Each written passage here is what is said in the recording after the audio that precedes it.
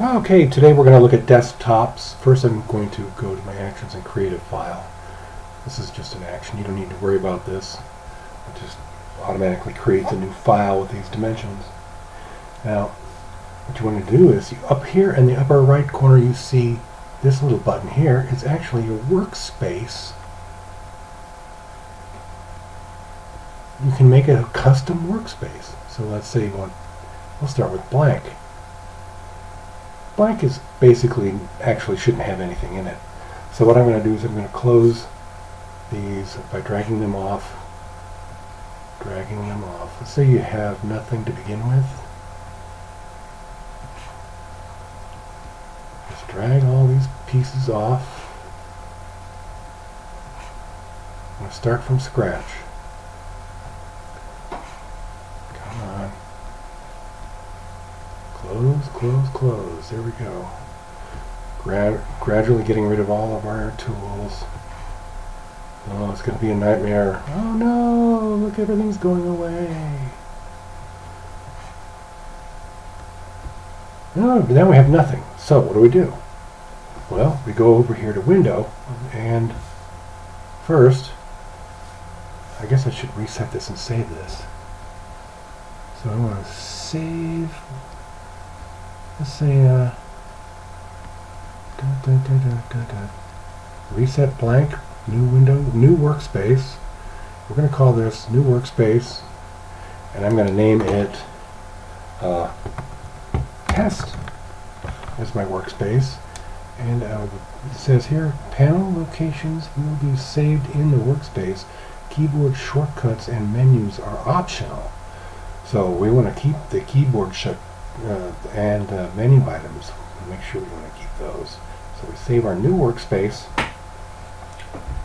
Actually, what I should have done was I should have saved it later. So we have to build it first before we save it, but that's okay. So we're going to go Windows, and the main windows we want are layers. These are the big ones. There are layers. Now we want what do we want next? We want styles. That's okay. We want our navigator window. We want to definitely need that. Navigator. So they're now all free-floating windows.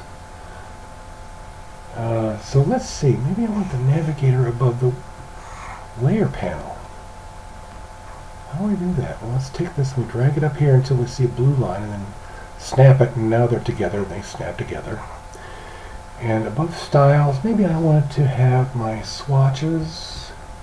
So I'll go to swatches, and I think maybe instead of having them as separate tabs, maybe I'll drag the swatches into here so that it becomes a tab within this one window.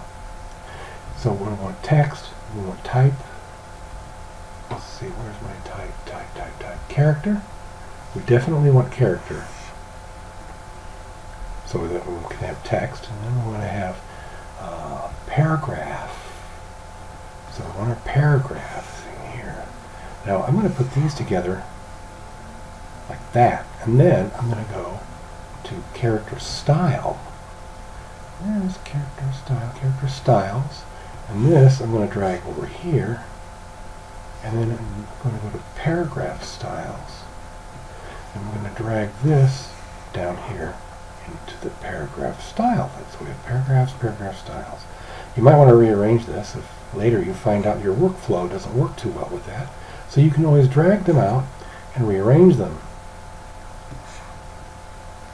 Now, to make it all piece together, we want to take this and drag it over to the very edge, and it goes in its window here, and it snaps everything else to the left. So this is, your work area is now here.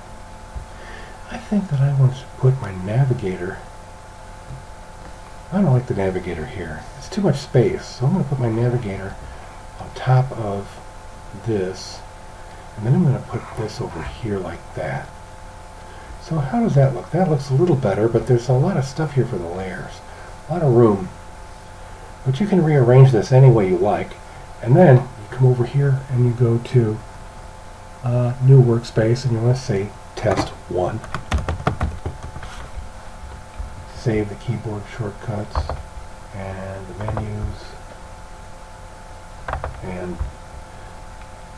then if you go back and you choose Test, oh, why did it do that? That's weird. Huh. It says Reset Test. There.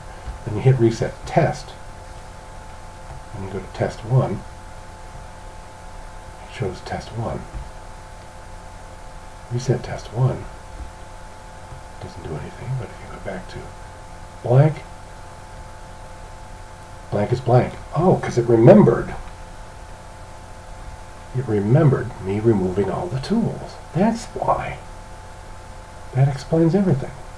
So now you got motion, which includes your timeline down here, if you want to do an animation. You got 3D, which brings up the 3D tools.